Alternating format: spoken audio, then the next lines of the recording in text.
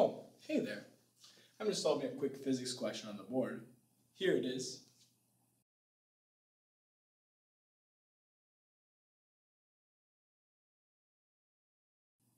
So the physics question that I'm solving is a three-part question that has three separate trains being pulled by a force applied of 23 newtons. I'm going to start the question by imagining all three of them are combined together into one giant container. The mass, of course, is going to be all three of them added together. Force applied will still remain the same. The entire train is moving with the same amount of acceleration. And the force of friction present is pulling it back and resisting it. The question tells me that the mu for the entire problem will be 0.1. That is my coefficient of friction that I'm solving and using for. I want to find the acceleration of the system, so I'm going to look at the F net in the y direction.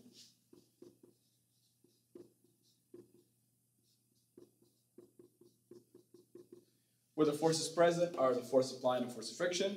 I know that F is always equal to ma. I can isolate and solve for A.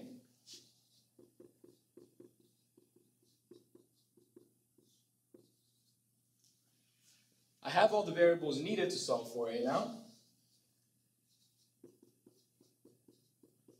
I can rewrite friction with the formula that friction present is equal to the mu and the force normal.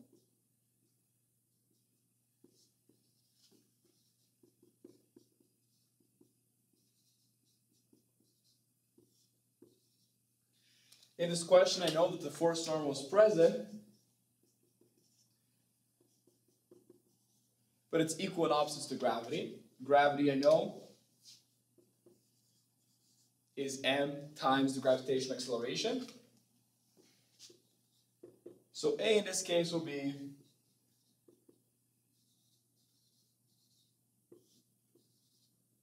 I have all the variables present.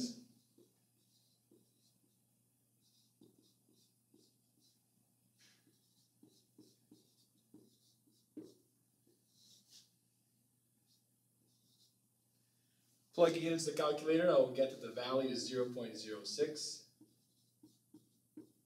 meters per second squared.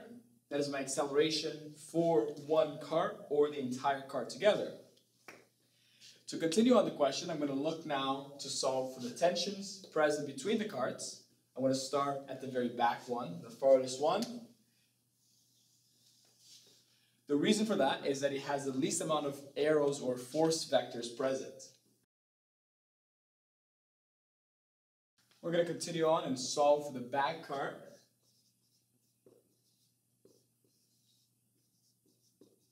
We know the mass of the car and we know the force is present.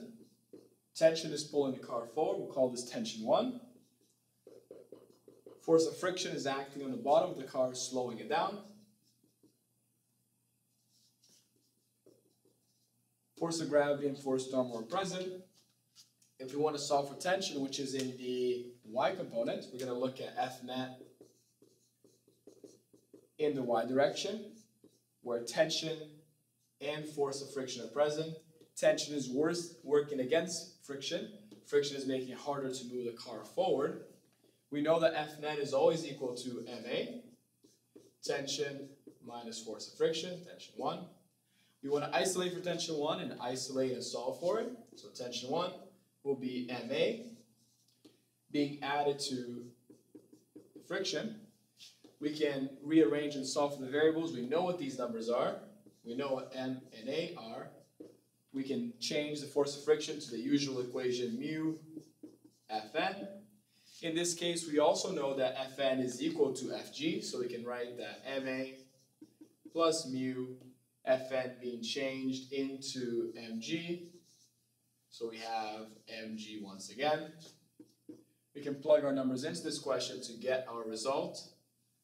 The mass of the car is 4. The acceleration of the entire system is 0.663. Mu is my variable, 0.1. and the other numbers are just constants. Solving for these numbers, we'll get that the answer is 6.57 newtons, or 6.6 newtons as our tension 1 present in the first cart. In the very back, we call it cart number 3. If we continue with this logic, we can solve once again for the middle cart. The idea being the same, except there's now different variables present. So if we look at cart number 2, what we have present in terms of vectors, we have tension, which we'll call tension 2. Tension 1 is present, but this time it is pulling back the cart with force of friction. Force gravity is present, force normal is pulling it up. In total, this cart only weighs 2 kilograms. We want to look for the y component, the y variable. We'll have that F net y is equal to tension 2, and it's working against tension 1 and friction. Just like the previous solution, we can change F net to MA, and all the other variables are present as well. We're isolating for tension 2. So tension 2 will be equal to MA from this variable here, plus the entire other side, tension 1 plus force of friction.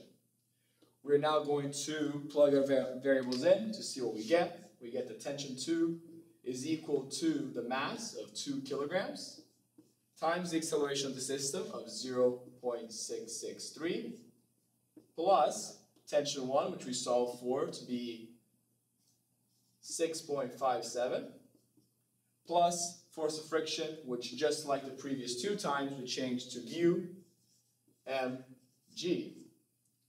With this present, we can solve for tension 2.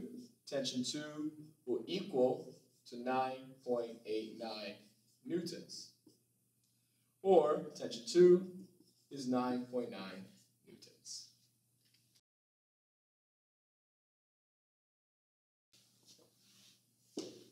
All right, finished erasing. So we have in the results that the acceleration was 0.663 meters per second squared. Tension between the last 2 carts was 6.6 newtons, while tension between the first 2 carts was 9.9 newtons, following our 2 significant figure value. So these are our therefore statements, and we are complete with the question. We, however, are able to check our work by looking at the very first cart that we've been ignoring so far. We know the first cart has a mass of 8 kilograms. Since the beginning of the question, we know that the applied force is 23 newtons. We know that the gravitation and the normal force are equal and opposite. The second car is pulling the first car back, which is working together with friction. If we look in the y direction, all our values should work out. So we can say that the normal force, which will be part of friction, will come into play and equate all of the variables present. F net in the y direction has the force applied, being both of tension and the force of friction. So what we have is the force net is MA, force applied, tension 2, and mu Fn. MA is the mass times the system's acceleration, which will give us a value of about 5.3. If we look in the other side, we have 23 minus 9.9, which is a tension rounded from the second value, plus 0.1, multiplied by mg, which is the mass and the gravitational force, m being 8, g being 9.8. If we look at all these values, 23 subtracted from all of these terms, we'll see that the answer will also be equal to 5.3 after rounding, showing us that our results worked out because the last cart still holds.